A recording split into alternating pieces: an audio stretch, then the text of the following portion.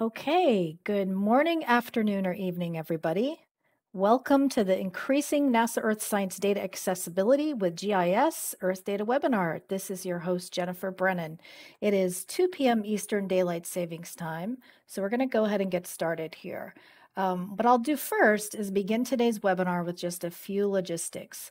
To ensure the best audio experience, all participants have been placed in silent mode, but if you have any issues or you have any questions, please enter those into the Q&A panel rather than the chat, and you should see that located on the right side of your screen. Today's webinar is being recorded. The recording will be posted both to the NASA Earthdata website and also to our NASA Earthdata YouTube channel within a few days of completion. Excuse me. Once completed, what I will do is I'll send an email to all registrants with the recording links and a link to the presentation slide deck, as well as demos that were used within today's webinar. As far as timing is concerned, today's webinar will be 1 hour long with 45 minutes allocated to the presentation and live demonstration and an additional 15 minutes for the question and answer period. During today's webinar, we have 7 speakers. So what I'm going to do is introduce all 7 now, and then I'll pull up a slide which will show you the agenda lineup for our speakers. Okay, so our first speaker today is Leah Schweizer. She is the Earth Science Data Systems GIS team lead. Our second speaker is Allison Alcott. She's a member of the Earthdata GIS team and also a scientific programmer at NASA's Goddard Earth Sciences Data and Information Services Center, or JESDISC. The third speaker is Brian Tisdale. He is the Earthdata GIS project lead and also is located at one of our data centers at the NASA Atmospheric Science Data Center. Heidi Christensen will be up after that from the Earthdata GIS team and also a senior GIS specialist at the NASA Alaska Satellite Facility Distributed Active Archive Center, or ASF-DAC.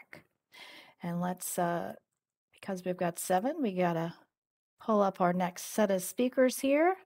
Okay, up on deck next will be Shri Vinay. He is an Earthdata GIS team member. He is also a systems engineer at the Socioeconomic Data and Application Center, or CDAC. Then we've got Patrick Rea. He's an Earth Science Data Systems GIS team member. And last but not least, Genevieve Studer-Ellis, who is an Earthdata GIS project coordinator. And then the next slide here is going to show you the agenda lineup for our speakers. Okay, and I do have just I'm going to give just a second here so you can check this out. And I have a few more logistics I want to go over really quickly for you all, and then we'll get started. Okay, so So depending upon the volume of questions that are received, we will extend the Q&A period an additional 15 minutes from ed time for those of you who can stay on the line, but we will have a hard cutoff of 3:15 p.m. And then just a final note about the Q&A. We do have a large registration for today's event. We'll try to answer all the questions within the time allotted, but if we are not able to address your question during Q&A, our speakers will be able to follow up with you offline. With that, I'm going to stop sharing my screen and introduce today's first speaker, Leah Schweizer. So if you could give me just 1 second here. I'm going to stop sharing my screen. Awesome. All right. Well, hello, and again, thank you so much for joining us today to learn how we are increasing NASA Earth data accessibility with Geographic Information Systems, or GIS. So as Jennifer alluded to, we do have an agenda today. So the quick rundown of what we'll be covering is that we'll introduce you to the team before diving into a short overview of Earth data. We'll jump into GIS and our newly implemented solution, followed by 4 demonstrations, and then provide you with a glimpse at our roadmap. Lastly, we'll highlight resources and ways to get in touch to provide feedback on our efforts. As Jennifer showed earlier, you'll be hearing from 7 team members today, and we all support various teams across NASA Earth Science Data Systems from across the United States. I'm going to first hand it over to Allison to provide you with a brief Earth data overview. Thanks, Leah.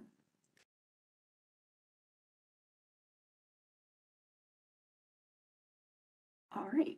Earth data provides data products from many satellites, including those shown here. which are stored at Distributed Active Archive Centers, or DACs, and these data products are also available at earthdata.nasa.gov. Next slide.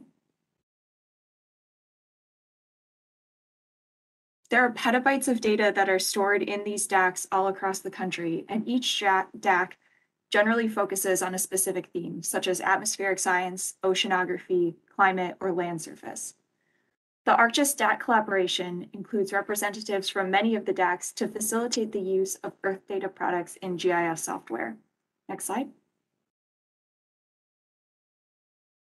Over time, the demand for NASA Earth science data has focused more on climate and measuring climate change over time.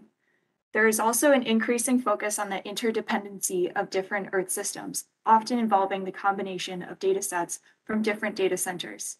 We have been working to make the data more accessible worldwide, as well as make it more understandable and transparent to the general public, and broadening the user community. Next slide.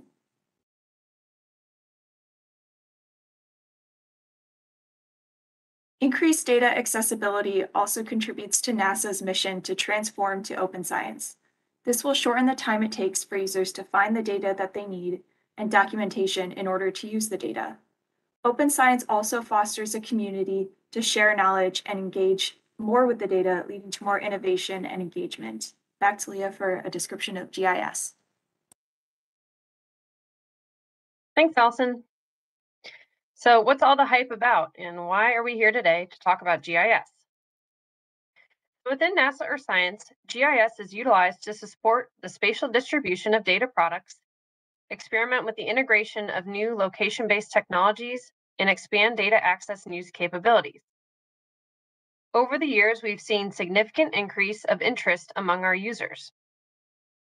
Our annual customer satisfaction survey has consistently shown us that users prefer to use primary tools to work with NASA data, and those tools rank ArcGIS and QGIS as number 1 and 2. Additionally, we've seen a growth in the user type expanding beyond traditional Earth scientists and academia into new areas, including the general public.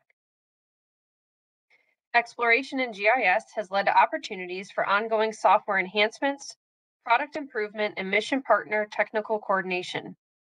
This includes a recent NASA Space Act agreement with GIS software provider Esri to collaborate on research to improve interoperability and strengthen discoverability within its vast user community. So people may simplify GIS as making maps, but GIS is valuable for a multitude of reasons beyond cartography. Here at NASA, we leverage GIS technology because it allows our data to be seen. Despite its complexity, users can tap into multiple variables and parameters through visualization. It also allows for our data to be integrated with other analysis and visualization platforms, and allows for interoperability with other non-scientific data formats to perform overlays and comparisons. GIS provides the ability to deploy powerful spatial-based raster and temporal analytics, and promotes our content to be easily discovered, accessed, and used via services which serve a wide range of clients. Recent enhancements and innovations have lent themselves specifically to science, supporting a variety of data types like NetCDF to better visualize and analyze spatial trends, patterns, phenomena, and interdependencies, all critical when exploring Earth's systems. Within NASA's Earth Science Division, we see a wide variety of user types, use cases, and workflows. For example, we might have emergency managers that are looking to leverage services to visualize in a desktop or web-based client without having to download any data for situational awareness. We might have GIS analysts who are looking to download data or leverage services to analyze and create cartographic products to then serve with their stakeholders. We might have principal investigators who are looking to use GIS to perform highly interactive algorithms and execute code at scale. We also have scientists who might be looking to leverage online notebooks, such as the Jupyter Notebook, to collaborate workflows in an interactive web-based environment. We also might have developers that employ code to perform mathematical and analytical functions, as well as develop applications to serve their user communities. Our goal is to better serve and enable each of these users. One of the ways we're doing this is to create and publish GIS-ready content primarily geospatial web services. We're accomplishing this through our recent deployment of an enterprise Earthdata GIS solution. I'll turn it over to Brian Tisdale to provide more information. Thanks, Leah. Next slide, please. So to support the GIS community's increasing demand for access to NASA Earth data, we've deployed Esri's ArcGIS Enterprise Suite. This serves as a centralized, scalable, shared resource for the program to provide a common foundation to build upon. This includes, but is not limited to, the ability to publish data as OGC-compliant data services, as well as support many common geospatial tools and libraries. Next slide. I'm pleased to announce that today, Earthdata GIS is accessible to you at gis.earthdata.nasa.gov. Here you'll find geospatial-ready data and services and applications. Many are featured on the homepage. You see some of those in the screenshot highlighted here. And you can also explore the gallery for additional services. I'll now turn it back over to Leah and the team who are going to provide you demonstrations of these capabilities. Thanks, Brian.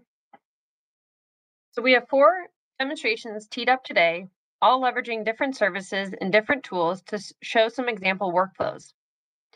First, we'll start with Heidi from the Alaska Satellite Facility, who will be demonstrating Sentinel coherence data in a web browser and web map.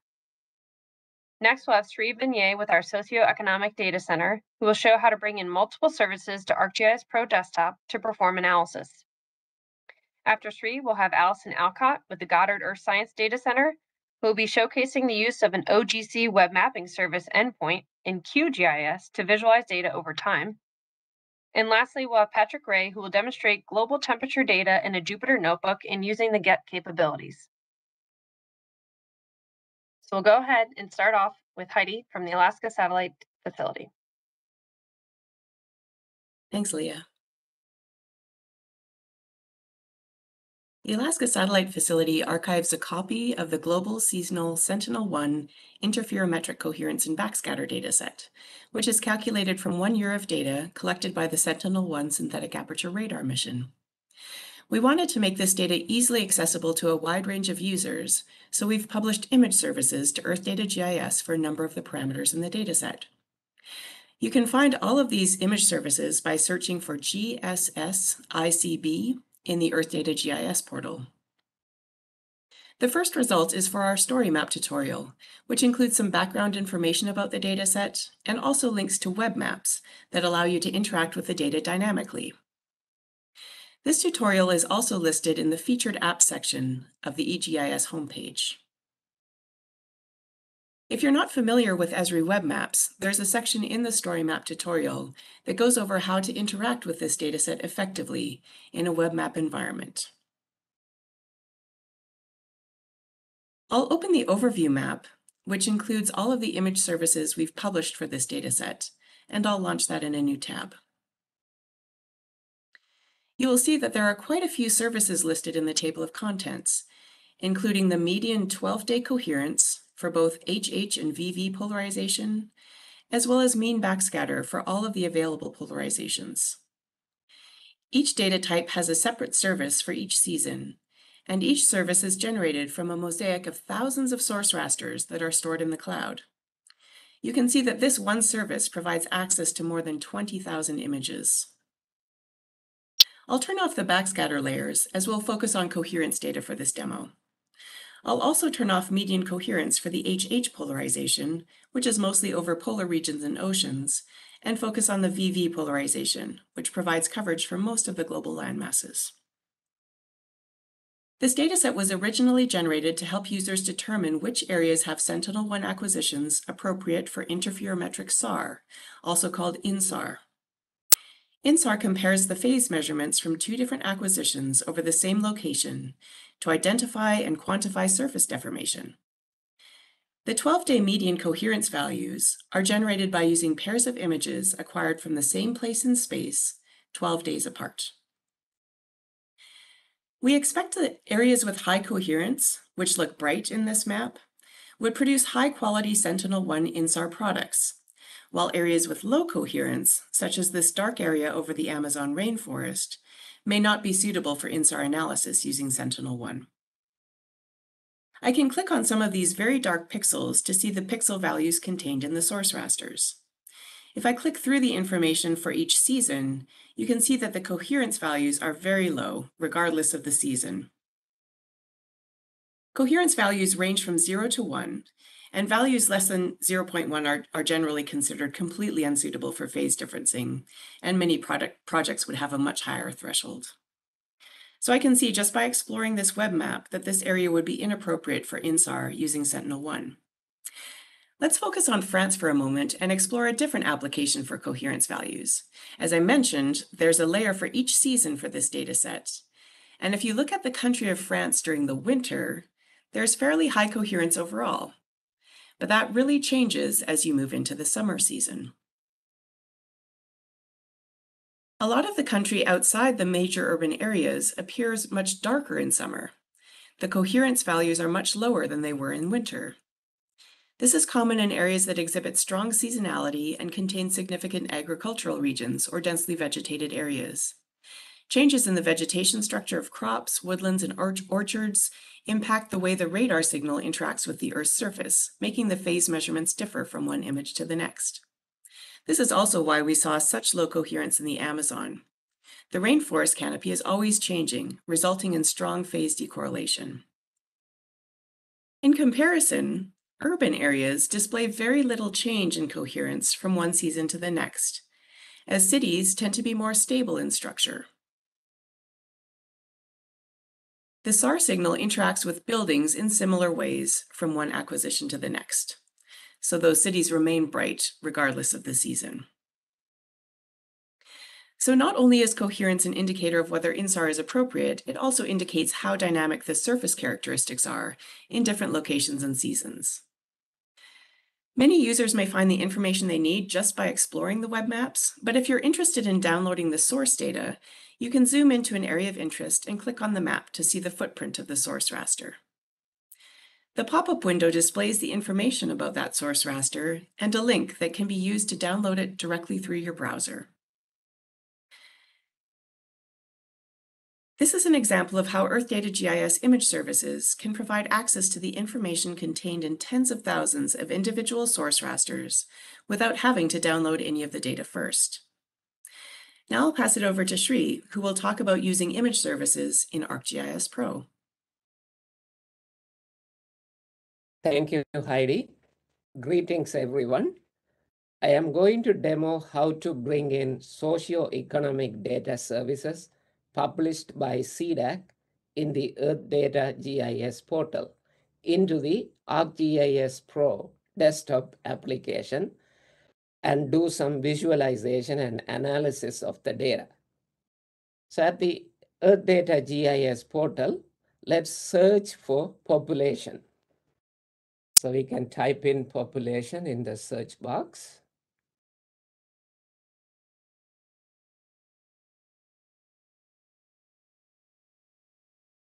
And a list of results matching the population search will show up.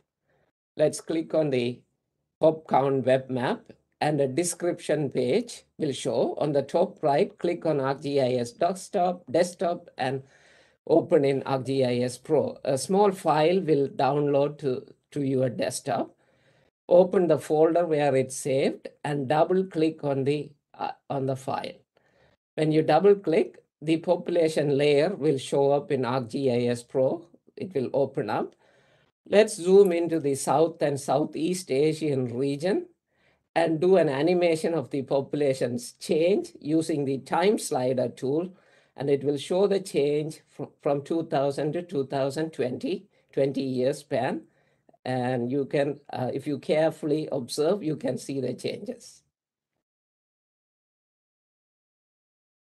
Now, let's add another data layer to the map from the ArcGIS online portal and do some analysis. Switch to the ArcGIS online portal and then select the living atlas. I'm now going to demonstrate two interesting use cases related to the recent wildfire in northeastern Canada. Let's search for the living atlas for NASA fire and click on the MODIS thermal hotspots and fire activities layer and add it to the map. So the fires layer show up as dots, red colored dots. And this layer is from the 48 hours, last 48 hours from a few weeks ago. And let's zoom and pan into the fire area in northeastern Canada. We are going to select the multidimensional option and use the temporal profile tool to create a chart showing how many people may be potentially affected by the wildfire in northeastern Canada. On the chart tool, scroll down and set the spatial aggregation method as sum. So we are going to sum the population in our area of interest, and then pan to the northeastern Canada region where the cluster of fires are, and using the polygon drawing tool, draw a polygon around this cluster of fires. Once we finish drawing the polygon, the chart will be created at the bottom of the screen here in your ArcGIS Pro, showing the population from 2000 to 2020. If you mouse over the data points, you can see the population, and roughly 27,000 people were exposed or affected by this fire in the northeastern Canada. Let's label this chart as wildfires in Canada. And now we will move on to another interesting use case to estimate how many people in the New York City area may be exposed to the intense smoke coming down from the fire in northeastern Canada. So using the polygon tool again, let's draw a polygon around the New York City area. And once you finish drawing, the chart at the bottom will update, showing the population from 2000 to 2020. Let's label this as air quality in New York City. And we can also draw a trend line to see what is the general trend of population over the 20 years. And let's choose the red color there. It will show up as a red straight line showing the change. Now, if you mouse over the data points in 2020, you can see roughly 9.3 million people were in the New York City area who may have been potentially exposed to intense smoke. Thanks again, and I will now pass it on to Allison. Thank you, Sri. Before we start my demo, I'd like to define a few of the terms that are used about this demo. The first one is OGC, and that stands for Open Geospatial Consortium, which is a group that has created an open standard for the creation of web services that can be used in any GIS software. WMS is one of the OGC standards, and that stands for Web Map Service. And that allows for the visualization of datasets without download. The eGIS portal has web map services available that correspond to the ArcGIS image services, and more will be introduced in the future. I will be completing this demonstration in QGIS or Quantum GIS, which is a popular open source GIS software that can be used to view OGC services and other data products as well. It can also carry out analysis and create refined maps with multiple data layers. It is widely used, and as previously mentioned, it is the second most popular analytical software for NASA Earth science data. Now we can begin the demo, and in this demo, we will be creating a simple map of Hurricane Harvey, which hit Texas in late August 2017. We will be using the iMerge Early Precipitation Rate, WMS, in QGIS to show the precipitation rate. The service is hosted on the eGIS web portal at gis.earthdata.nasa.gov, and it is labeled as WMS, so it is OGC compliant. Now, if we scroll to the bottom of the page, we can copy the URL and then go to QGIS. Use Layer, add WMS, WMTS layer, and then click New and input the WMS link copied from portal. This can also be named and will create a service connection that is saved in the browser pane on the left, and you will be able to access it in the future without having to add the URL again.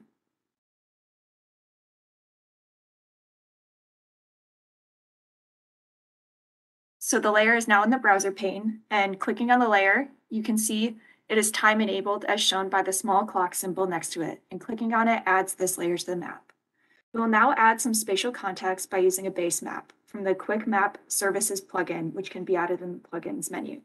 So click Map and search Quick Map Services. This accesses a variety of layers directly in QGIS, and today I will select the Esri World Topo base map, because this is the most consistent with the default base map in the EGIS web portal. Others can be found using the search bar.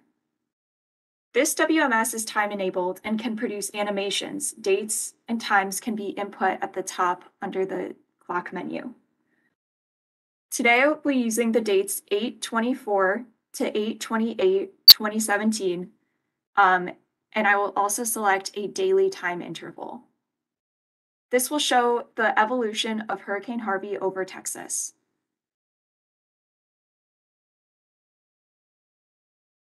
We can watch the animation.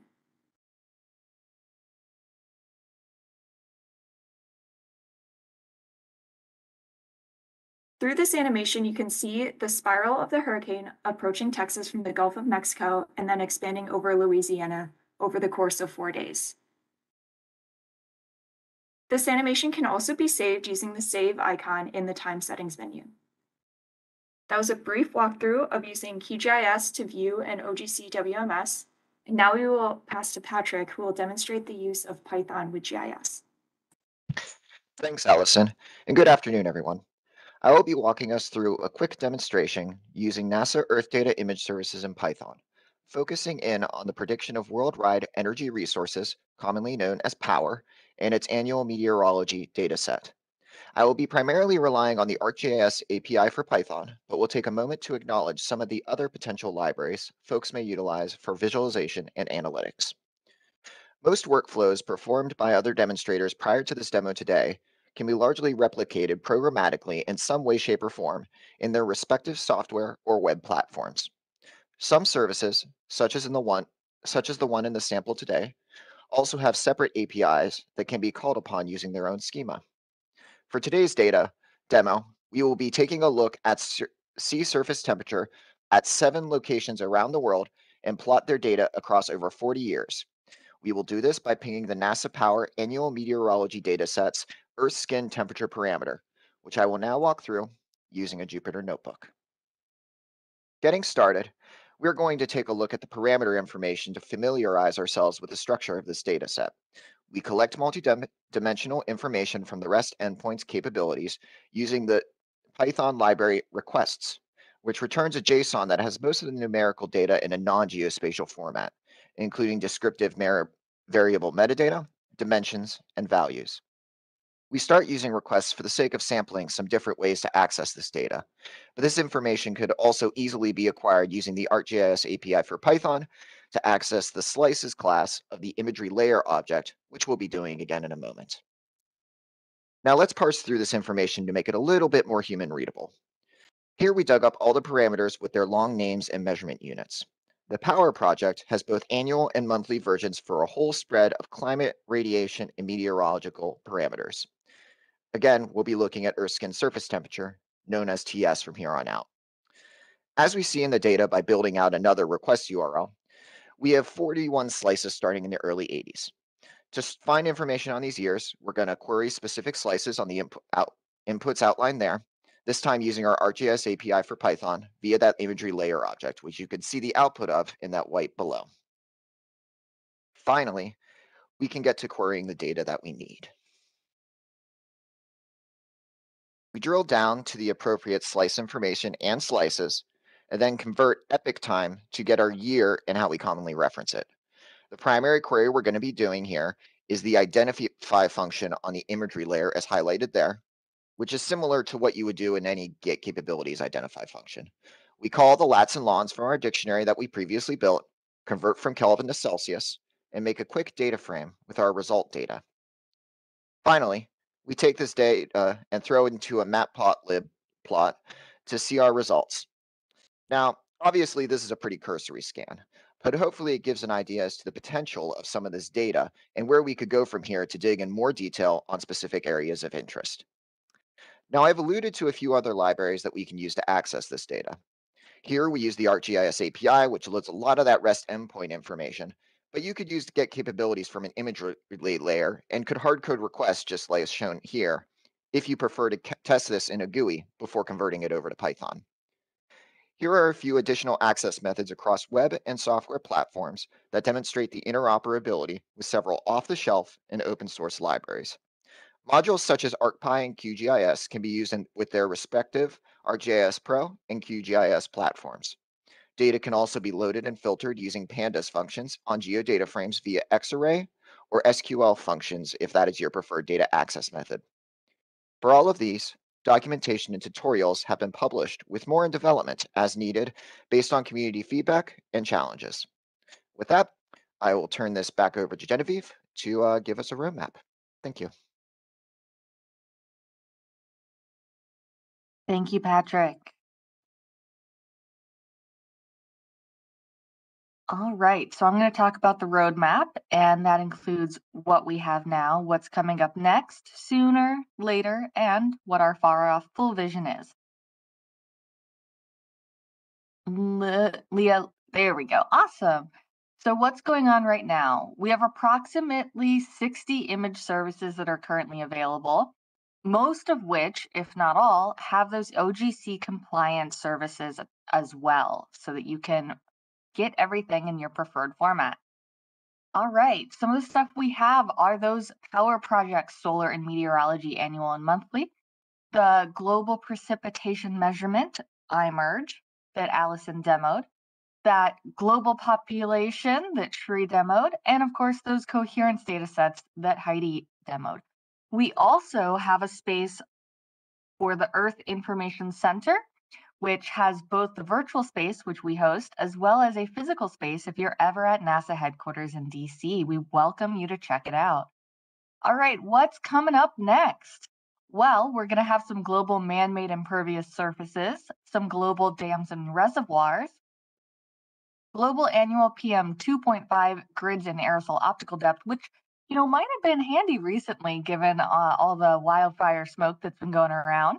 We're also going to have some ozone monitoring instrument layers, and we're going to integrate with the VEDA project, which is a NASA visualization project that you can look at.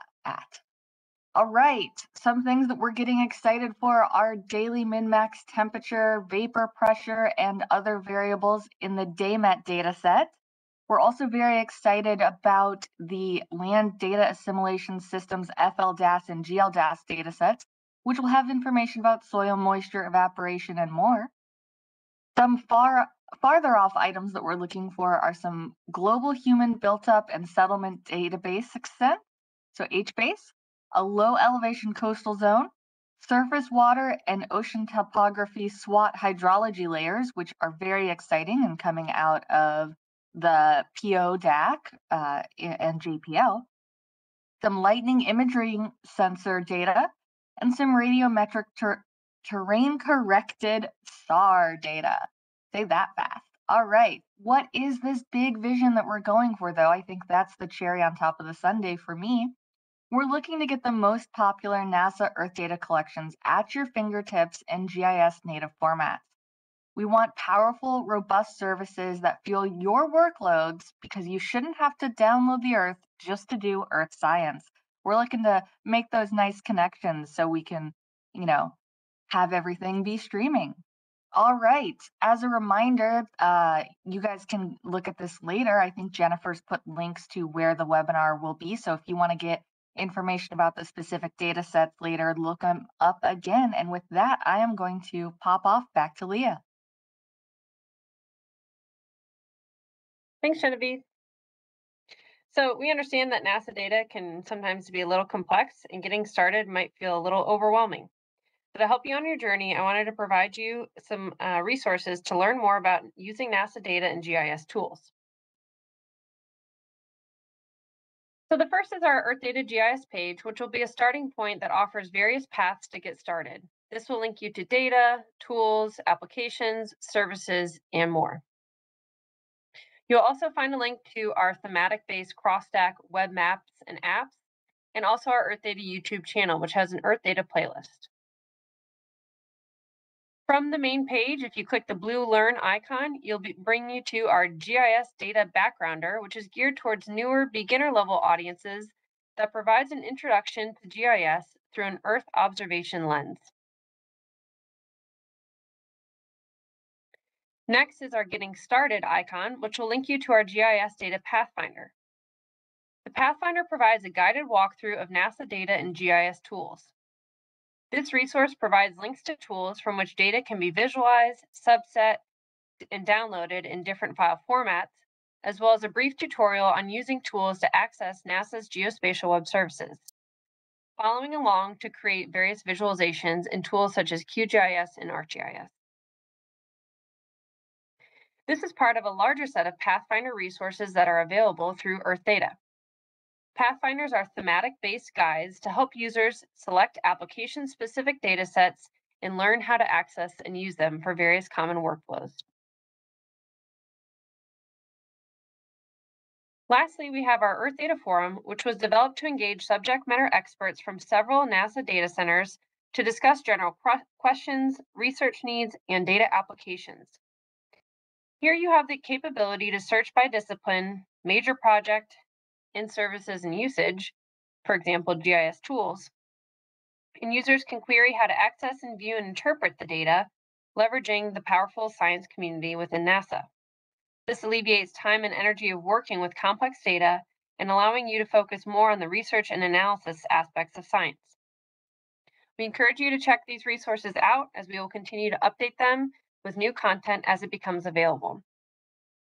We're eager to continue supporting you in this space. And so with that, I'll turn it over to Allison on how to engage and provide additional feedback. Thank you so much. And thank you to you all for attending. We would like to hear more from you, especially if you're interested in the work that we have presented today. There are a few ways to get in touch. Please take a look at our portal at gis.earthdata.nasa.gov, or you can contact us at the email support@earthdata.nasa.gov. And we also have a questionnaire, which is available at the QR code, and there will also be a link in the chat. And in this questionnaire, you can tell us what data sets you'd like to see in the eGIS portal and what use cases and workflows you have for GIS services. Thank you so much for attending, and back to Jennifer.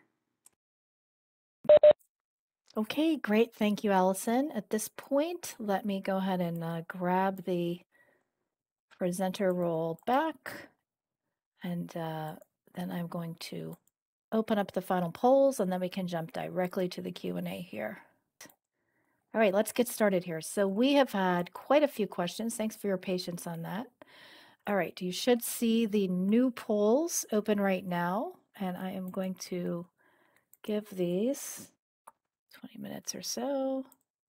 All right, all, let's jump into the Q&A. So pretty early on, we had if you could just give me one moment to address there have been a few questions about certificates of participation for our webinar series. We currently do not offer a certificate of participation. However, that is in development, and within the next quarter, we will be offering certificates of participation. Okay. And so one of our first questions today here, let's see here. So this question is for Heidi. And so the question was, does surface deformation include gases or things like glacial melting, deforestation, etc.? Yeah, so INSAR can be used to monitor changes on the surface regardless of the cause. So basically, it's just measuring the difference in distance that the signal has to travel from one acquisition to the next. So anything that changes how far that distance is will be measurable as long as there's sufficient coherence for that process. So groundwater subsidence, anything that makes the land kind of subside is picked up. Volcanic inflations, any disruptions due to earthquakes that make the earth move one way or the other. So it's pretty widely applicable regardless of what's actually causing that surface deformation. Okay, thank you, Heidi. Okay, so there are a lot of the questions have actually been answered in the Q&A, so I'm going through the chat right now, if you can bear with me. Let's see here.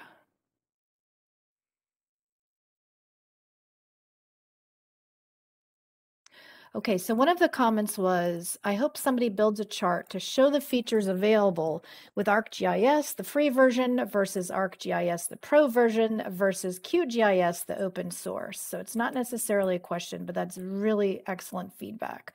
Regarding the question as to whether or not the recording will be available, yes, the recording will be available both to our NASA Earthdata YouTube channel, and I can add that to the chat another time, as well as to the webinars and tutorials page within NASA Earthdata. And so I will add that link as well. Okay, just going through the chat some more to see, and then I'll jump back over to the Q&A. Okay, and then there was a comment by one of our participants, if you wanted to speak to this at all. Doug, I see that you're online. We have Doug Newman. He actually works for the ESDS project, and if you have cloud computing questions, he's a great person to ask. So one of the comments was, QGIS offers cloud-native geospatial. That's promising. It could solve the barriers due to cost and near real time. So I don't know if you wanted to, it's not necessarily a question, but perhaps if you wanted to say anything about our cloud capabilities. That could be useful, and I'm just sure. still scanning. The primary motivation for NASA Earthdata for going to the cloud was to provide equal access to high-performance computing environments like AWS or Microsoft Azure, Google Cloud, in the cloud, that are adjacent to the data that they'll be operating on. So we have the Earthdata Cloud in the currently in the US West 2 region of AWS. So in theory, you can spin up compute in AWS in that region and be able to scale that out to whatever your requirements are for your processing. And the references before to INSAR is a good use case for doing this sort of processing in the cloud. INSAR requires a large amount of data, a large amount of processing, and the cloud is very suitable for that. And not only that, anybody can have access to that. Previously, high-performance computing environments would be limited to, say, universities or agencies and things like that, or business. With the advent of commercial cloud vendors, then the general public or the independent scientist or anybody can leverage those resources and leverage those resources in a place that has easy and quick access to the data. Okay. To add on to that, there was a question earlier about would these services be free? It is NASA policy that all data access and access to these services, like gis.earthdata.nasa, is free to the US taxpayer. An added bonus to that is that because it's not very easy to limit it to the US taxpayer, that everybody in the world gets free access to that as well. So everybody has free access to this data through the services that GIS provides, or the services on Earthdata Cloud, the data on Earthdata Cloud as well, via traditional access methods and cloud native methods as well. Okay, thank you, Doug. So one of the next questions had to do with whether or not we have near real-time data.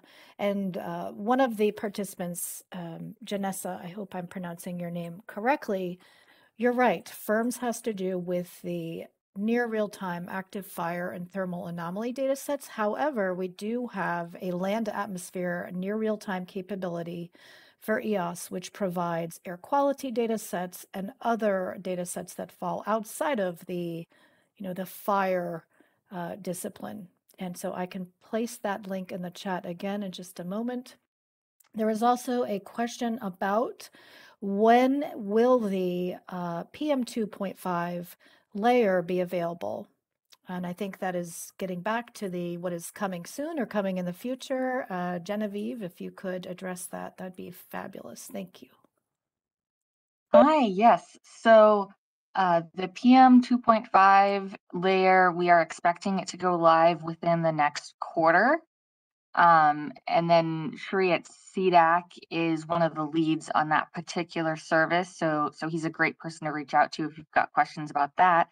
And then I think there was also a little question about whether or not CDAC data is considered near real time or will ever be available in a near real time format. And Shri, I think since you're on, it would be great to have you address that. Thank you, Genevieve.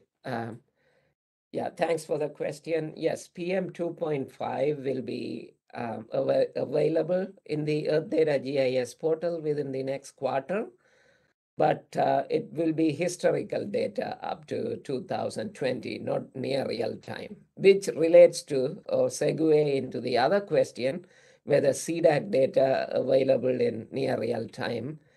And given the nature of our data and how we develop and produce these data sets, socioeconomic data sets, unfortunately, it's very difficult to, at present time, it's very difficult to produce them in a near real-time basis. So there is some delay before the data is collected, synthesized, analyzed, and produced for public access. So short answer is at present, we can provide the socioeconomic data in near real time, but maybe hopefully in the future, we can maybe using more satellite measurements to augment the data input and so on. Hope that answers the question. Thank you. Well, thank you very much, Shri. There was another question about when DAMET data will be available. I don't remember if you mentioned that this was going to be added to this tool suite, but DAMET data is already available through our Oak Ridge National Laboratory deck, and I can certainly place a link. Okay, go ahead, Genevieve. Yes, you're absolutely correct. DAMET data is already available, and a DAMET service is in the works. That's one of our medium-term services that we're looking to get up. So we're not expecting it in the next quarter, but we are expecting it, I think, by the end of the year. So that is, if you need it now, please go to the ORNL, Oak Ridge National Laboratory Data Center, and you can download the data from there. If you're going to wait for us to build a service, unfortunately, it's not expected to be right around the corner, but we're on it. We hear you, and we're very excited that you're excited about it. Thank you, Jennifer. Yes, and since I didn't, wrapping up what I started, I just placed the direct link to the DAMET data access from Oak Ridge in the chat. So hopefully, Amanda, you can see that. Okay, let's see here. Just still trying to sort through the chat, and then we'll jump back over to the Q&A. So the next comment is, I think the website needs a chat GPT type plugin so people can easily access the information that they need. That's a good suggestion. Okay, still. All right, so what kind of hydrological data will be available? Catchments, rivers, etc.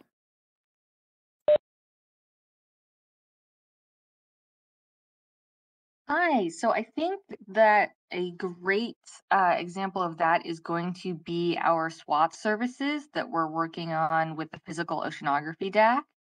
And so those are surface water ocean topography data sets, and we will have streams and various other information for that.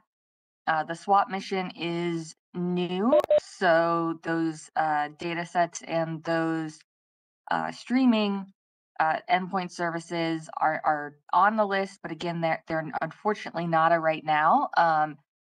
But one thing to note is that almost every single data set that we are going to have as a service is also available for download and an Earthdata search.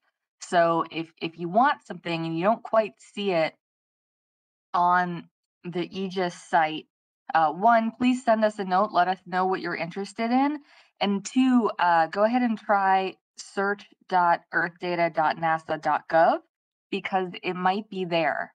So it's kind of a great way. If you can't find it one place, go look at another, and also let us know that you're looking for it as a service so we can put it on a list or maybe bump it a little higher.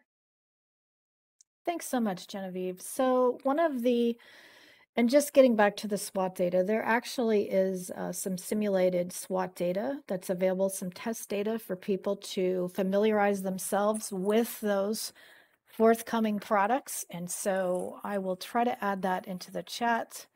Once we wrap up with the Q&A, you can certainly feel free to reach out via email as well. The next question is, do you guys do any kind of training courses for the use of some of these products? And so I did notice that some responses were added. We do offer, there are a number of different webinars and tutorials, data recipes, there are GitHub resources where you can access many different Jupyter notebooks, etc. So I think I'll try to provide a link to some of those, but you can certainly access some of these resources simply by going to earthdata.nasa.gov. You're going to click on Learn, and then you'll click on Webinars and Tutorials. And then I will try to add some of these again into the chat in a few minutes. Okay, so let's see. Okay, digital elevation model data.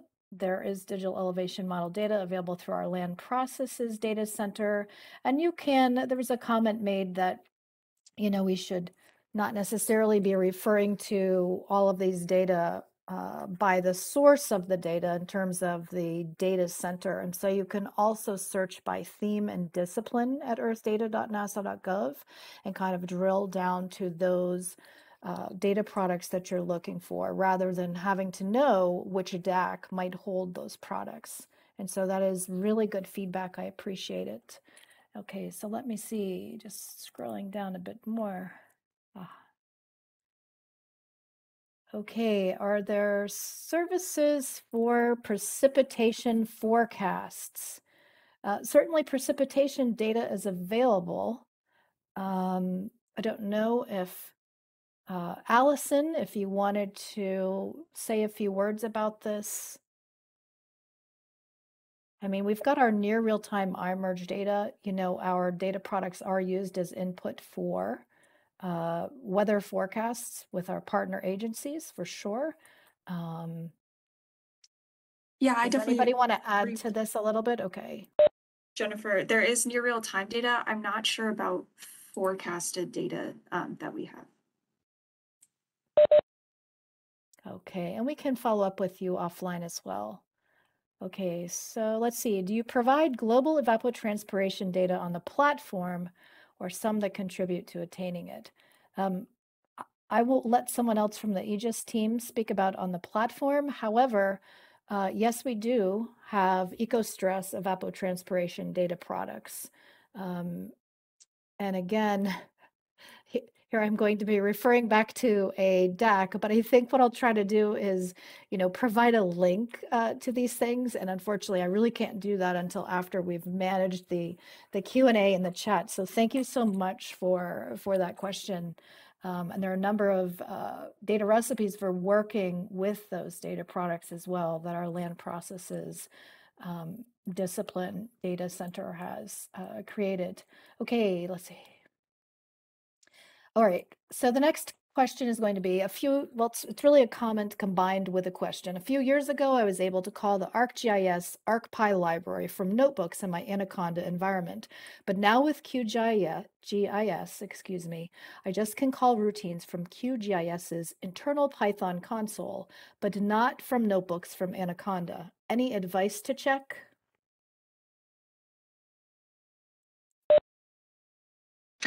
Good afternoon. I can take that one real quick. You can certainly see that I have had those issues as well, but it is generally an environment issue. Whenever I'm working in Anaconda, I generally make several different environments, whether that be one for Python 2 and ArcMap, Python 3 for ArcGIS Pro, and then separately for QGIS. But that is a common workflow, and thank you for the feedback that that's a challenge. We can work to potentially make some documentation around that. Thanks. Okay, I'm going to jump back over to the Q&A for a moment and then back over to chat. So one of the questions in the Q&A, again, the presentations will be made available. I'll send an email to all registrants. So if you have colleagues who weren't able to make it today, they will still receive an email with a link to the recording as well as to the presentation slide deck and demos. It'll also be available on our NASA Earthdata YouTube channel, as well as on the NASA Earthdata website under Learn and Webinars and Tutorials. Generally, that will take a couple of days. There's a bit of post-processing that's involved with the webinars. The next question is a question for me. Can this webinar be promoted via local social media to participants of the upcoming NASA International Space Apps Challenge Hackathon? Please, yes. In fact, we do have a NASA Earthdata Twitter and Facebook account, and you are welcome to promote this content out, and I will be promoting it out via our channels as well. So thank you for that question. Okay, the next question is, and then back to the chat because I could see that there are quite a few more. If you have questions, please enter those into the Q&A. That would be very, very helpful. Next question in the Q&A, a general question. What do you propose for the countries that are lagging behind in the GIS field?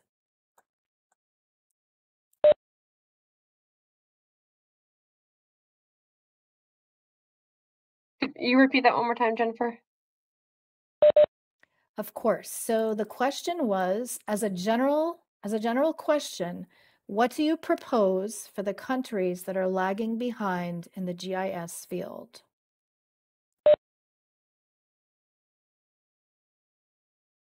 If that's in terms of training, I would say that there's a lot of opportunities to engage specifically with NASA. There are also programs within NASA that are geared towards capacity building, that have programs focused in developing countries. So I can shoot out a website for NASA's Applied Sciences program, which does have that capacity building area, and that is their sole purpose, is just how to build that capacity within these different spaces that may not have the same level of resources as, people within like ESA, Europe, and America with NASA. So I will shoot over those resources. They also do provide a large training program for learning more about remote sensing in general, which has geospatial technology built into many of those opportunities, and they are all openly, freely available to anyone. So I would suggest looking into that space a little bit more, and I'll send that in the chat.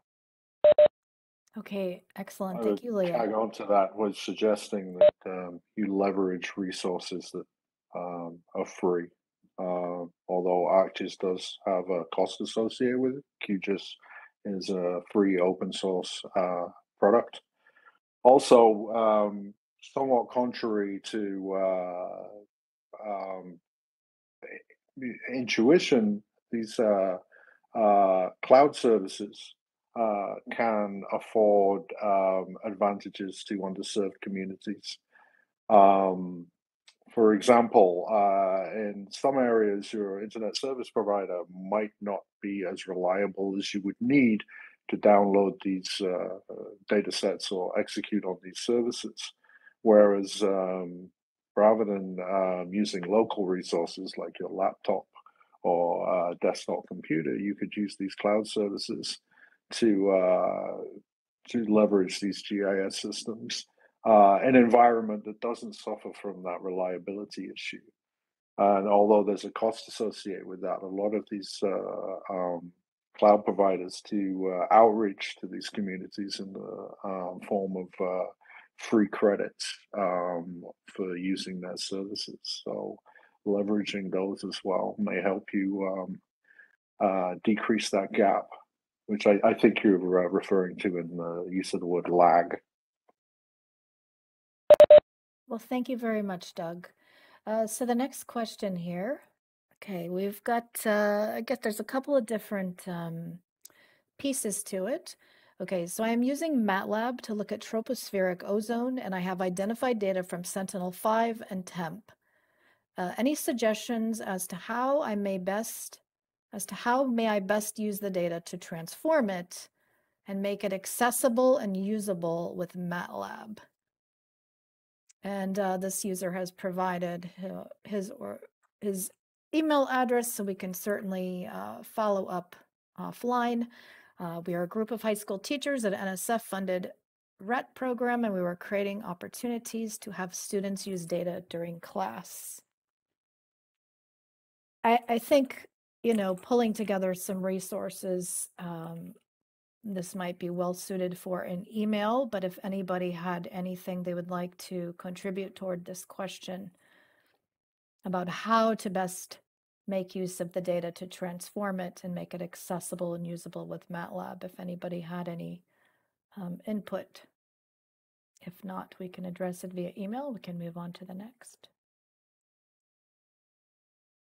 Not MATLAB, but I will also send in the chat, since it was related to education, our program, MyNASA Data, really great program that leverages geospatial technology in the form of story map collections if you're looking for GIS-centric use cases, but they do a lot of really great lesson plans at various levels of K through 12 to take small kind of subsets of earth science related phenomena or systems and dive into it a little bit more, and letting both students and educators try their hand at actually doing data downloading, transformation, science, and then sharing those outcomes. So I will send that out in the chat as well. Okay, thank you, Leah. So the next question is, what method can one use to detect floodwater on a previously dry land surface using satellite imagery? That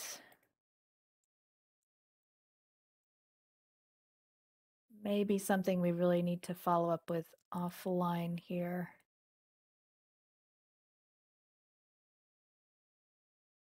Okay, let's see here. Okay, so one of the questions, okay, yes, Genevieve. You could just go ahead and unmute, Genevieve, to address the question. As far as detecting floods, we can definitely follow up offline, but I will also point you to the NASA disasters team. They are an applied sciences program who respond to disasters in the US and also around the world with data and workflows. And they are a great resource if you're looking to monitor an area, or if you're looking to set up pre-existing relationships so that when a disaster strikes, you can reach out to them and say, hey, can we get that data we talked about? So they're a good place to start.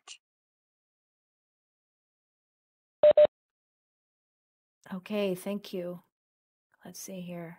Just trying to scroll up. Yes, I should include, some of the emails for addressing the questions in the chat. I'll try to include those when I send out the email for the recordings so that everybody can benefit from the answers here. Okay, just looking through here. Yes, okay, so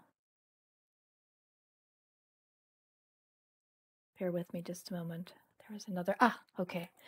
Is there a NASA Earthdata Git location for repositories? I've only found some specific to some locations and or scientists that prepare things like Jupyter notebooks and such, but would be so much easier with an overarching Git site to watch for updates.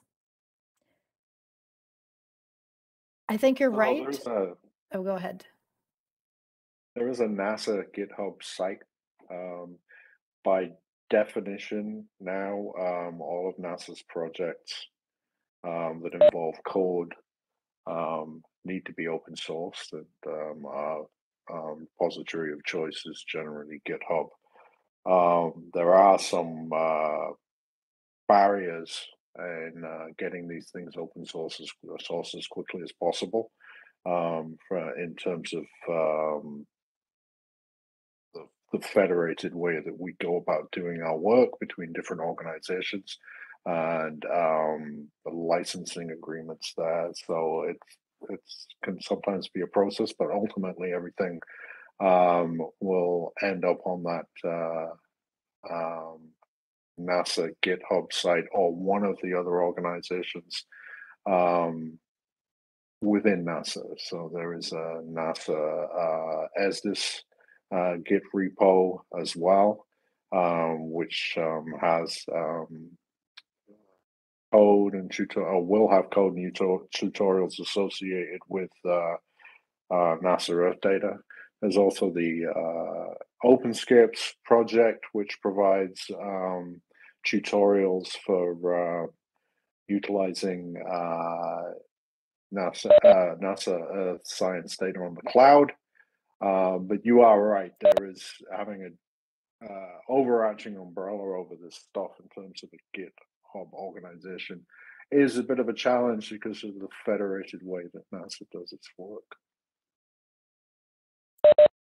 Thank you, Doug. And I did actually put before you mentioned the Earthdata Cloud Computing cookbook GitHub page, I have that in the chat for those of you who might be interested, but it's true that there's no one singular centralized location where all of these various data recipes reside. It's true that for the most part, they're organized by their discipline-specific data centers. I expect that will change moving forward. Let's see here. All right, let's see. Just looking to see if there's... Okay. I think I've covered everything in the chat. Let's jump back to the Q&A. We've got about 6 minutes left for the Q&A. The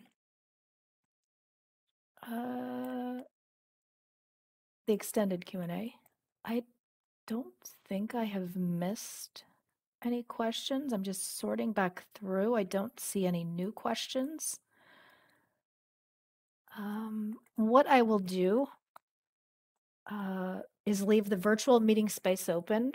If there are no further questions, I will log off from the audio component, but I'll leave the virtual meeting space open an additional 10 minutes from end time. And so if you think of something or you have additional questions, please feel free to enter those into the chat and or the Q&A, and our speakers will be able to follow up with you offline. All right, let me do another scan in the chat.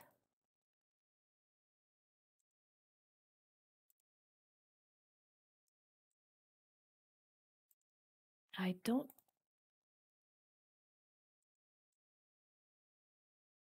Okay. Yes, so this is a question, and it might be too in-depth to get into during the webinar, but Heidi, if you wanted to, I don't know if you addressed this in the chat, but there was a question was just wondering if there are any suggestions for best practices detecting natural slicks and phytoplankton blooms using SAR and ocean color. So for ocean color data, you can access that at oceancolor.gsfc.nasa.gov. But for SAR data, I will defer to Heidi to see if she has any input she'd like to provide. Oh, I missed that question. No, that sounds quite interesting. I am not sure.